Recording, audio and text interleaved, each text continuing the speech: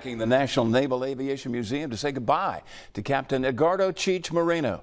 As part of a 30-year naval career, Captain Moreno spent the last 3 years as a commanding officer of the Naval Aviation School's command, which is where naval aviators, flight officers, rescue swimmers start their first aviation careers.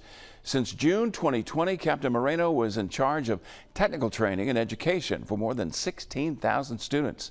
He says one of the things he'll remember the most is the dedication of some of those students during the pandemic. Despite having a lockdown, having to minimize the human interactions, they were still going to be going full bore on their training. They were going to be motivated. They were going to be passionate, and that never dwindled. It was pretty eye-watering, to be honest with you, and inspiring to me. Wow. Well, Captain Brad Redmond Arthur will be the new man in charge of the Naval Aviation School Command.